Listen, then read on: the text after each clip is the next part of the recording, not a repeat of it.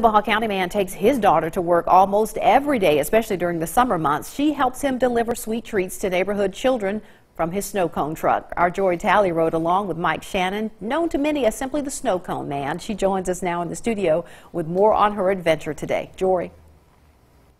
Andrea, growing up, many of us remember the ice cream man coming around the neighborhoods selling ice cream. Now, kids in this area will grow up remembering the Snow Cone Man. The truck sells itself, and the music and experience attracts customers of all ages to enjoy over 100 different flavors of snow cones.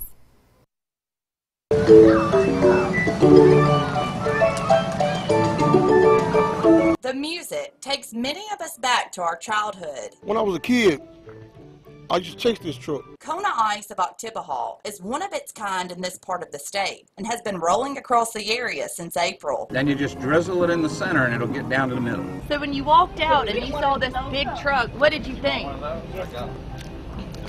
Pretty cool.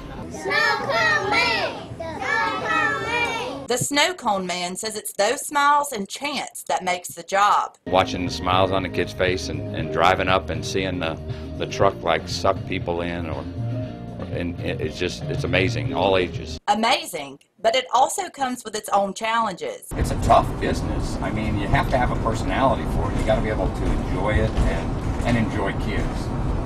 It's sometimes long hours. There's one day I got up and I left the house at 6:30 and I got home at 1:15 the next morning. Shannon goes through 800 to 900 pounds of ice on a busy week, probably because it's just so very good. There you go, and all the flavors in the window there.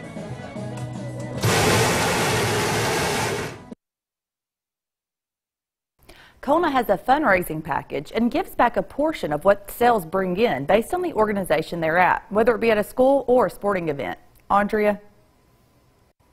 All right.